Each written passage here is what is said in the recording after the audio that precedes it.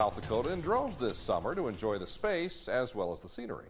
But one man is traveling through in a pretty unique way. Austin Goss has that story from Pierre.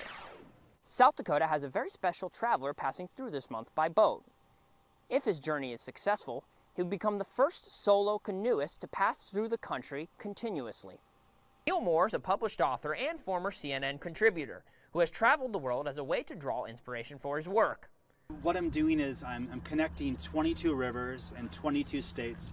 It's going to take roughly 22 months. Moore has completed similar journeys down the Mississippi River and the Columbia River. Despite all his travel, this is his first ever time in South Dakota. The rugged natural beauty, and I've just found the sunsets, the sunrises, and also these storms that sweep across the river are just unbelievably beautiful, also potentially dangerous. Moore has been able to find refuge along his journey with people of similar interests. In addition, he has gotten a little bit of advice. So I'm his local meteorology guru for wind, speed, and direction, and other assorted facts about the river itself. If successful, Moore's journey will end at one of America's most famous landmarks. The end game is the Hudson River, to come down the Hudson River to New York City.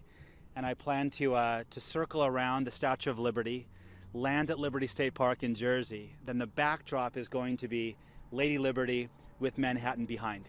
Moore got to South Dakota about 2 weeks ago, and he has about 2 more weeks before he gets to the southeastern part of the state to continue his journey. From Pierre, Austin Goss, Dakota News Now.